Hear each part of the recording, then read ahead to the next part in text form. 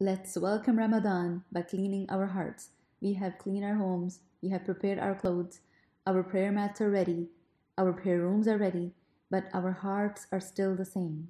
Will you worship Allah with these hearts? Clean these hearts. Forgive everyone so that Allah forgives us. أَلَا تُحِبُّونَ أَن يَغْفِرَ اللَّهُ لَكُمْ? Don't you wish that Allah forgives you? If we want Allah to forgive us, then we have to forgive others' mistakes and faults.